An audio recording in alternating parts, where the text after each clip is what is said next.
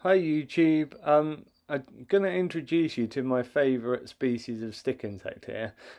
These are jungle nymphs, and I'm going to go through the whole process of how I breed them with you. So this is how I keep them. They're just due to be cleaned out here, so I thought I'd show you that as well. You can see at the moment, this time of year, they're feeding on ivy, and that's just because we've had some frosts, and the frosts killed off pretty much all of the bramble from around this area. And it was just a bit of a hassle for me to go searching for bramble, and I've got ivy in my garden, so I thought I'll feed them on ivy for a bit. It is recommended that you don't feed them on ivy for the whole time, but occasionally it's fine. So yeah, you can see here they've eaten almost all their leaves, and what I like to do is just wait until there's just like a few leaves left, and then I'll clean them out and put some fresh leaves in. This is a male one here on the side, so you can see the males are a lot thinner than the females, and they've got wings as well, but I'll show you that a bit more later. Now what's quite exciting is I've been rearing these since they were tiny little nymphs, and I started off with 6, 3 males and 3 females. I just had one male die, but the females are at the stage now where they've been mating. They're adults obviously, and look, I'm just getting my first eggs. So here's an egg. This is what they look like. It's quite hard because, you know, when you're looking to start with, if you've never bred this species before, you look and you see all the sort of the droppings of the stick insects, and you go, oh, is that an egg, is that an egg? And obviously they're just droppings. And then this is another problem with the ivy. The ivy has got these round berries on. You can see that all over the plant, these round berries, and these, you know, they sometimes fall off into the onto the ground, onto the floor litter, and you sort of pick them out and you go, is that an egg? And you get excited about that as well. But they're not, and you get to obviously recognize the eggs once they're laid. And they're really big eggs, you know, so I've got to go through this lot and pick out all of the eggs and see. So is that a dropping? I think that's a dropping, yeah. There you go. There's the difference. I mean, you can tell obviously because the eggs are really oval shape and the droppings aren't. They're a bit more random. But the berries, I'll show you one of these berries so you can see. Because obviously the berries are round, so they you know, if they fall off, you might be wondering if they're an egg or not. But yeah, you do get used to this kind of oval shape of the eggs, and then you can pick them out quite easily. So they've been laying into this substrate, which is just kind of a bit of soil in the bottom really. So I'll need to go through this and see how many I've got. And then I'll need to kind of incubate them separately to get them to hatch out. And you can see that they're, if I were to leave them as they are now, the eggs look quite dry. Okay, this is the ivy that I've cut for them. You can see nice long bits, nice fresh leaves. And yeah, I just cut down a bottle of water like this, just cut it in half. And I just use a knife to cut it, just a big knife, and just slice around. It's just really quick to do, just lop it off.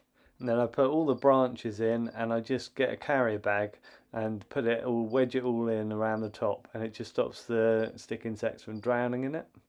Right, when you remove your stick insects, one quite often will fall off and then pretend to be dead. They do that quite often, it's like a defense mechanism. And what I do is just get some long tweezers like this, and I just put it very carefully under the thorax like this, and then I'm not squeezing at all, it's just very gentle, and then I just lift her up and just turn her over like that, and then just hang her back on the plant until I'm ready to put her in with the fresh leaves. And you can see, like, because they can be quite defensive, you know, if you tried to pick it up with your hand while she was on her back, they can quite often do this thing with their back legs that she's doing now, you can see, when she's a bit defensive. they have like spikes on their back legs, and if they grab your hand, you can see the spikes here. Look. If they grab your hand, it can hurt quite a bit, and sometimes they can grip on as well, not let go, and then it's quite hard to get them off. So it's fine. Like once they're on your hand, they're okay, and I'll show you later. Okay, so I'm going to have to go through all of this substrate to pick out any eggs. So I'll do a bit of that here and show you some. This is how I look for them. You have to be quite careful, obviously, because you don't want to kind of squash any eggs or anything. So I just have a little look on the top layer first. And quite often the females will just, you know, kind of scatter their eggs. They'll just kind of pop them off onto the substrate, and you find quite a few just on the top layer as well. They will push their abdomens down into the substrate and lay their eggs deeper down as well. I don't think it matters particularly as long as you catch the eggs in time so they don't completely dry out. And I mean, I had a look in here a couple of days ago, so the eggs and this substrate has got a little bit of moisture to it as well, so it doesn't matter too much. It's just like if you let the eggs dry out, obviously they die, so you've got to keep them in sort of humid conditions. I'll show you that later. I'll show you how I keep them. Okay, I'll fast forward through this bit. You can see me picking out all the eggs. I get quite a few here at this stage, and then I stop and I carry on looking, because actually it's amazing how many you can find even after you think you found them all. They seem to just get covered in substrate and are quite difficult to see, and the more you go through the more you find, and I ended up finding quite a load, you'll see later on. But yeah, they're really nice eggs because they're a really nice size, and this species is like such a cool species that basically the more I can hatch out the better, because I'd love to rear up loads next year. What's really good about this species as well is if you end up with an excess number of babies, you can sell them. They normally sell for about sort of £10 each, which is pretty good for a stick insect nymph, really. Right, here's a sort of standard cricket tub. Some people will try and hatch out their eggs like this. So I'll just show you this method. So this is just some kitchen paper, and then what you do is just spray it down so it's nice and moist.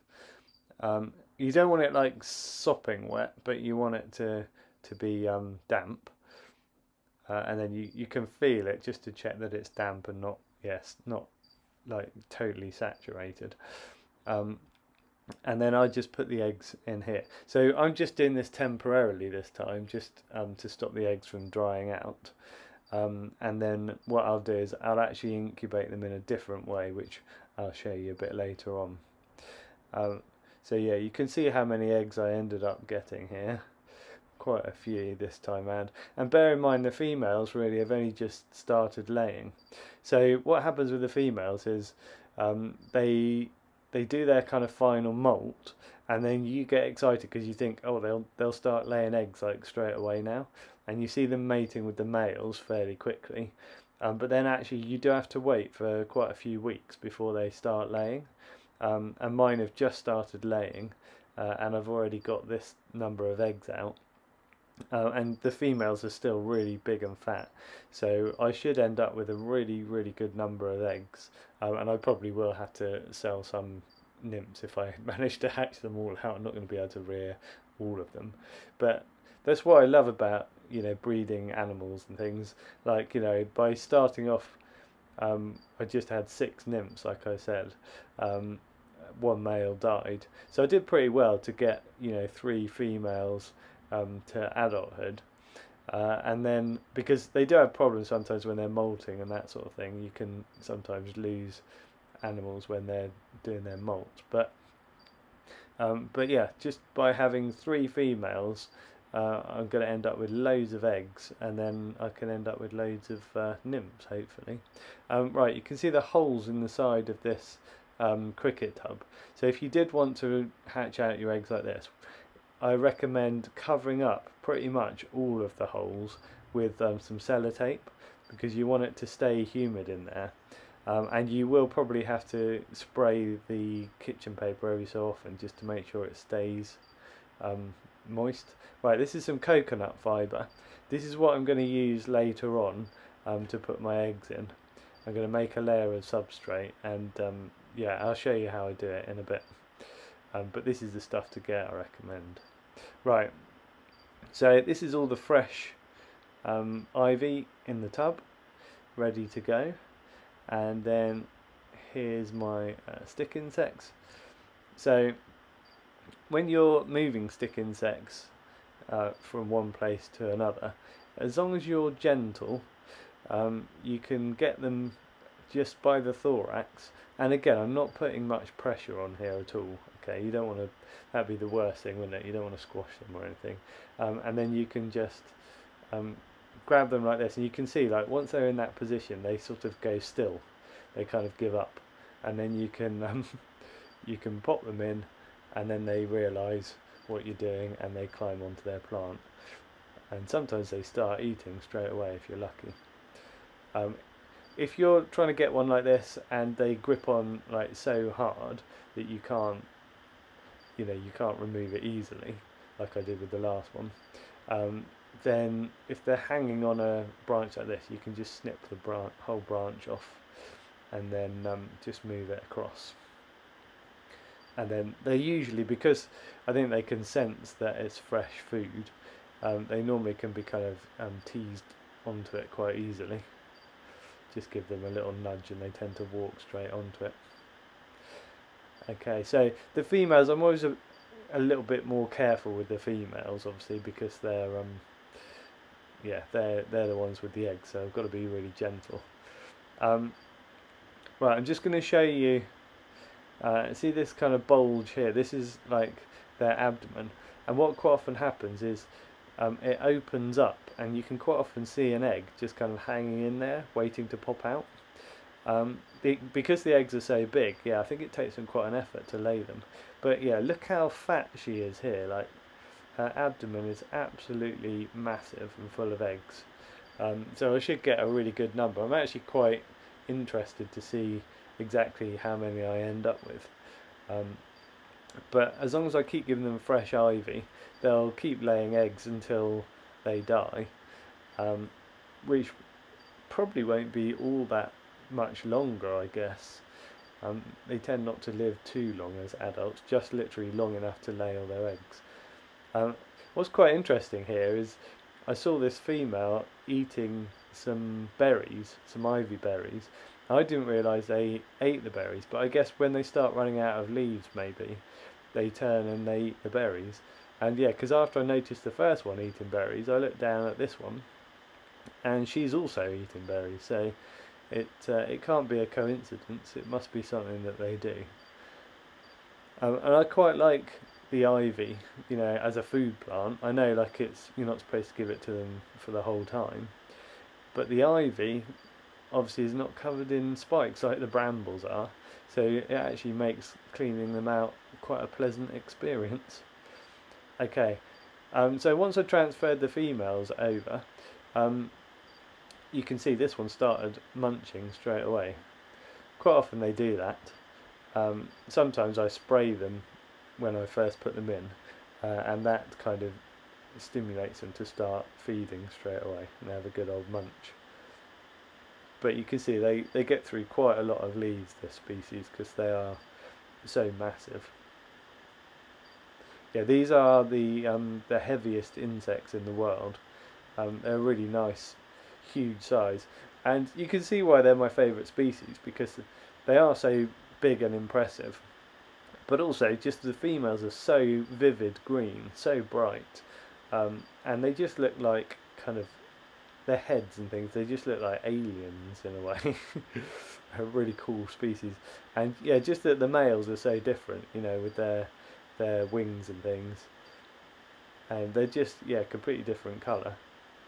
But I love them, and you'll see the males hanging. It's a shame I didn't get any on this video, but you see the males hanging on the backs of the females, and the females carry them around. Right, so this is what I was saying about the females being absolutely fine. Once you get them to crawl onto you, they're really nice actually. It's only when they're defensive, so like if you try to grab them, then they get defensive, and they do that thing with their back legs where they're trying to kind of grab hold of you, and, and it does hurt. But if you can nudge them up onto your hand or your arm, once they're on you, they're absolutely fine, and then they're lovely. And I mean, just look at the size of it, you know, compared to my arm, it's absolutely massive. Gorgeous, yeah, really gorgeous species. I can't recommend them enough. If you want to keep stick insects, you know, if you're going to go to the effort of like removing food plants and, you know, feeding them, going and collecting food plants, why not, you know, keep a really impressive species like this? I mean, Indian stick insects are fine, but I just find them a little bit boring. So yeah, go for something like this. Other species I recommend are, you know, giant prickly stick insects from Australia. Also, you got giant spiny stick insects are really good. They are not for beginners though, because the males of that species have got absolutely massive spines on their back legs, and if they grab hold of you, yeah, that is cause for concern. But I think I just prefer all of the big, heavy stick insect species. They're my favourites. I mean, I have kept some quite unusual stick insects as well last season, like Mount Apo stick insects, and they're nice because they're kind of waxy. And there's a mossy stick insect as well, which is really camouflaged as moss, and that's quite an interesting species. There's a green bean stick insect, which I quite want to keep as well. They're quite unusual. Okay, so this is me misting them. You can see one of the females there getting a bit defensive. But usually what happens, you spray and then they recognise the moisture and they just start having a good munch. I'll also spray the substrate. I give this a really kind of thorough spray, make it pretty damp, because then that adds humidity to the whole kind of cage once you put the lid on. It also means then when the females lay eggs, if the eggs are just sitting on the surface for a while, they're not going to dry out. But now I know they're laying eggs, I'll be checking the substrate every 2 or 3 days and just picking out as many eggs as I can find each time. You can see her here, look, having a little drink. So quite often they will just, you know, kind of suck up the water from the surface before they start munching. This one's still having a good old nosh. Yeah, the nymphs of this species are, you know, very different between the males and the females, which is really nice as well. I was just going to mention as well, the scientific name of this, in case you want to sort of look it up, is Heteropteryx dilatata. The giant spiny stick insect that I was talking about is called Urocantha calcarata. That is the one that's the dangerous one that I was mentioning. The giant prickly stick insect from Australia, lots of people keep that, and it's a very popular species. That's called Extatosoma tyratum. Yeah, I definitely recommend those as well. And those come in a really nice form that looks like lichen as well, if you're lucky. The only problem with that is that you have to actually keep them with lichen in their cage the whole time, otherwise when they molt they quite often lose the really nice lichen pattern. But yeah, have a look and see. Oh, there's also a giant leaf insect, which is another one that I keep that I really like, and that's called Phyllium giganteum, and that's huge. That's like from Malaysia, and yeah, really good camouflage. Really looks like a leaf. So have a look at those, check them out. I have done another video on those actually, so you could have a look and see. Right, so in a second I'm going to show you a male. I'll get a male out and put him on my arm just so you can have a look, because obviously the females, they've got you know, their sort of wing cases, which look very kind of leafy. They've got veins and stuff on them. It's good camouflage, helps their camouflage. I guess in the wild their food plants are a lot brighter green, so they probably camouflage much better with them. Okay, here's the male, and you can see they have long, fully developed wings, so these guys would be able to fly. I don't think I've had this species flying around the room before. I have with the Australian giant prickly stick insect, sorry. I've had those flying around quite often, and that's quite good fun. I mean, it can freak people out if they come round and you've got one flying around the room, but I just think that's fun. Yeah, look at the wings. You can see it go right down to the end of the abdomen, and these guys have got really massive antennae as well, which is good. Yeah, really kind of alien looking things. Right, I'm going to pop this one back on this plant, and then I'll show you the wings. I mean, I'm not going to open the wings out fully or anything because I don't want to hurt him, but I can just show you like how separate they are from the abdomen. There you go. I mean, you can see even before I'm sort of touching them. See that how they sort of spread out, and then the abdomen's just underneath there.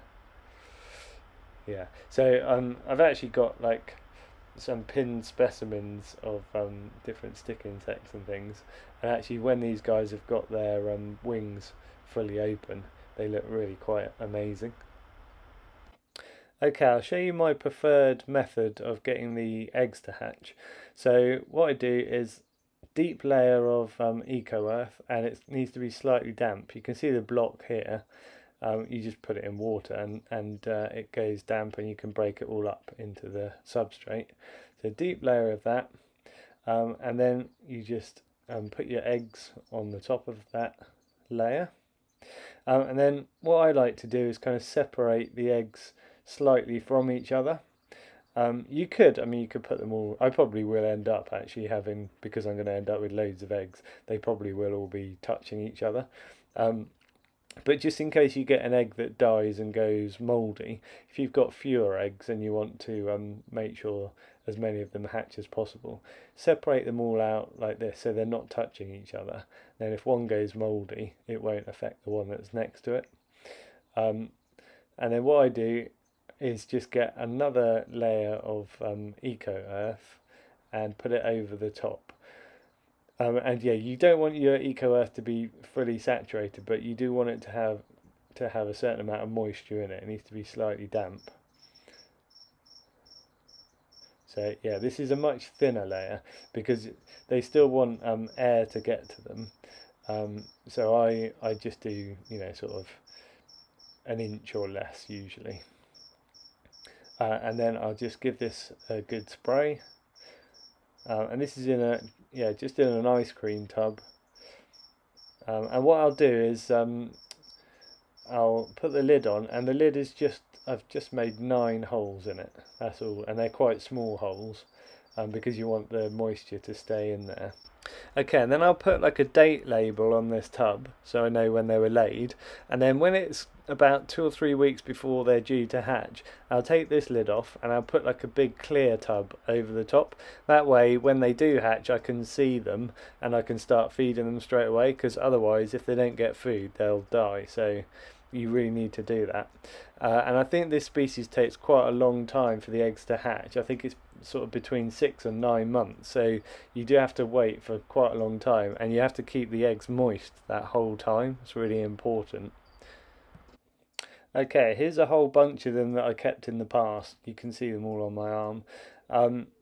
And yeah, they're just a really lovely species, and I do recommend, if you're thinking about getting any stick insects, get these. Also you can hang them on your face, which is really good fun, especially if you want to answer the door to the postman or something like that. They always get a good shock if you show them.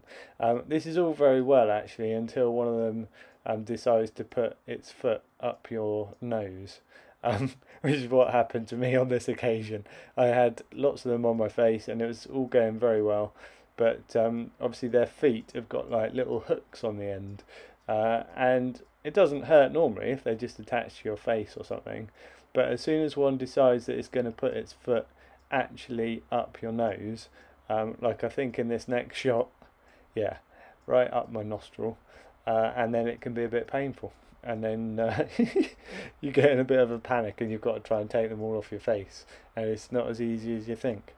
Anyway, thanks for watching, and if you want to see any other videos like this, check out other ones that I've put on YouTube, because there are quite a few animal ones. And please hit subscribe, and then anything that I put up in the future you'll get to see as soon as I post it. Thanks for watching, and I'll catch you in the next video.